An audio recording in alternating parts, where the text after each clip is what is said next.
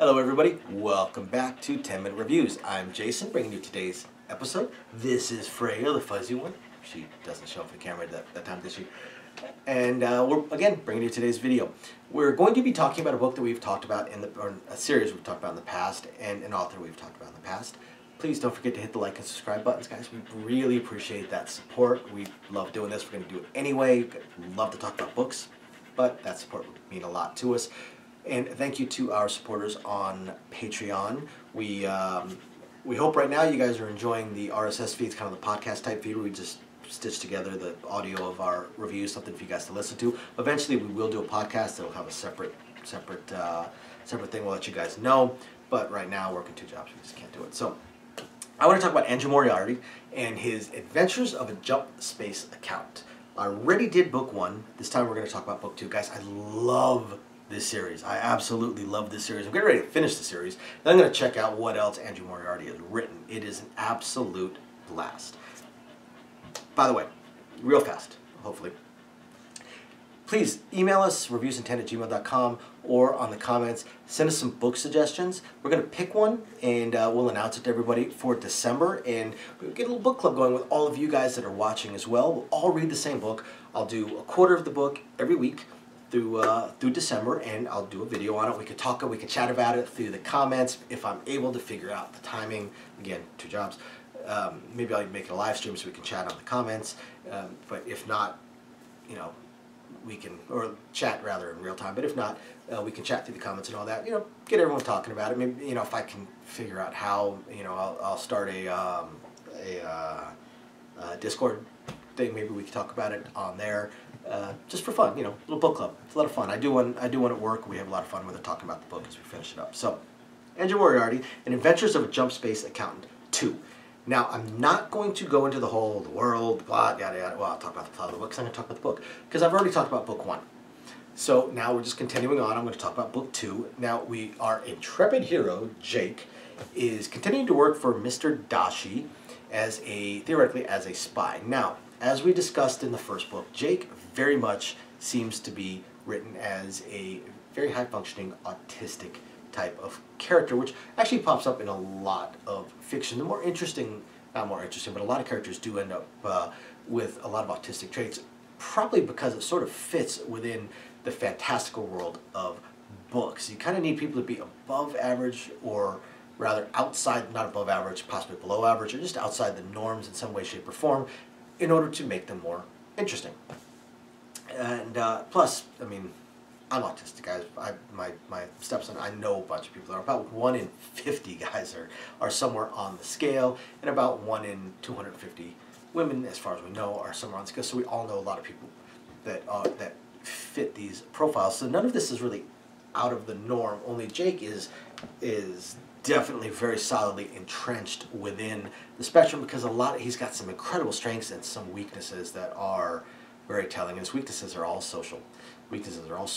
All people, society, social interactions, except for the stuff he grew up with, which again makes sense. Things, once you learn things, they tend to imprint very, very, very deeply into your head. So this starts out with Jake continuing to work for Mr. Dashi, being sent on a mission and failing it utterly. However, as we learn, of course, that was Mr. Dashi's plan from the get-go, although he never tells Jake that. So Jake fails this mission in quite a spectacular way, beyond spectacular way, an epic way.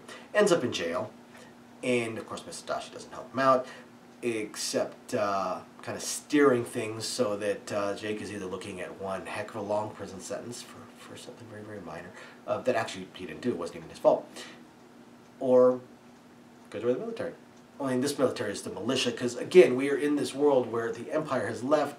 They're in the small solar system. They have no ability to get outside the solar system, no ability to recreate the technology, only maintain it, and it is slowly failing. And you've got your life on the moon, then you've got your orbital stations and corporations, and then you've got your outer belt, which are the very rustic, which is where Jake is from. So he's got a lot of rustic skills, plus his accounting skills and his pedantic personality towards paperwork and rules, regulations, laws, and invoices of all things. So he is sent to join the military.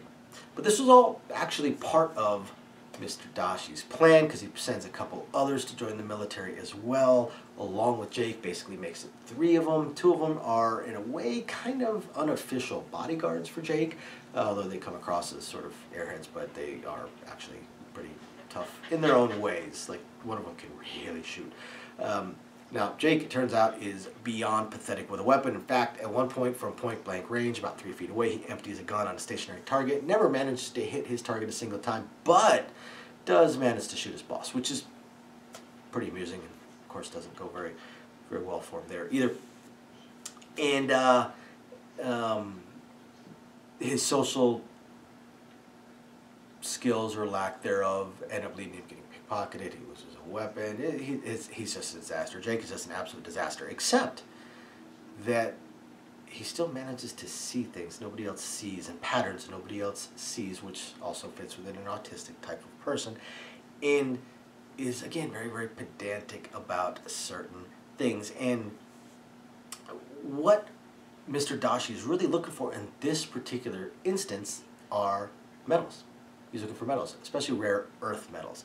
Those are very, very valuable, because those are used in continuing to maintain this technology that is failing, that they need to have maintained.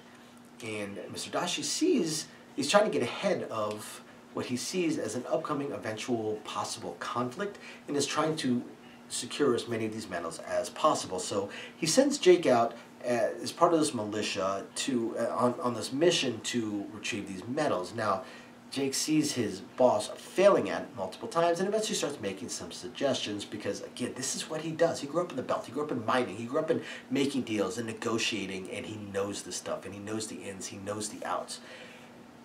By the way, Nadine shows back up, because, of course she does. She is a thorn in his side. And we start to learn a little bit more about Nadine and being an agent of another power. Mr. Dashi is obviously a power within his own, the TGI, the Transgalactic Insurance, I believe it is. Whereas Nadine is turning out to be an agent for another very powerful person along the lines of Mr. Dashi. So she's out pretty much doing the same thing as Jake, which, of course, leads into some conflicts here and there, some issues here and there. She doesn't shoot him this time, so I'll give her that much credit, although she still almost leads to him getting killed. But, again, she didn't shoot him, so, you know, that's a plus. And naturally, Jake manages to get his way out of this via great planning and pedantic rule following, knowledge of contracts, invoices, bills of lading, and rules and regulations. This is a different series. This is a different type of story, in that while there is action in it, and so there's a lot of making plans and thinking their way through rather than fighting their way through, although Nadine is definitely a fight her way through kind of person. I cannot recommend this series enough.